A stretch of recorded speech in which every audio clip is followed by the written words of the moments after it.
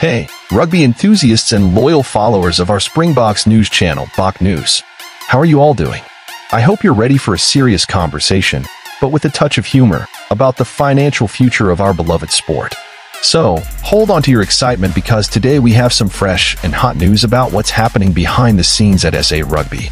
Rian Oberholzer, the big boss over there at SA Rugby, went all out in an open letter to dispel all that talk about the Springboks going into liquidation.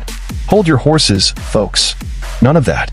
Oberholzer explained that there are indeed discussions going on, but nobody has signed a contract yet.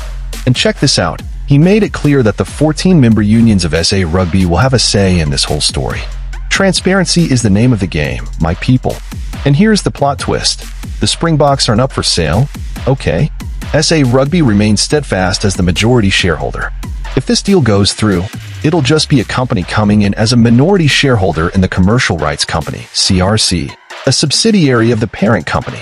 And most importantly, the money from this partnership won't interfere with our national team or game administration. The idea is just to increase commercial revenue and make South African rugby even bigger on the global stage. All of this because SA Rugby is looking ahead to the future, my people. They want to ensure that rugby continues to reign here, with top investments and envy-inducing practices. But now it's your turn, fervent fans. What do you think of this whole situation?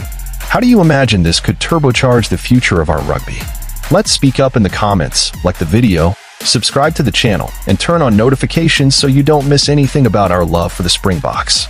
Together, let's build an even more victorious future for our sport.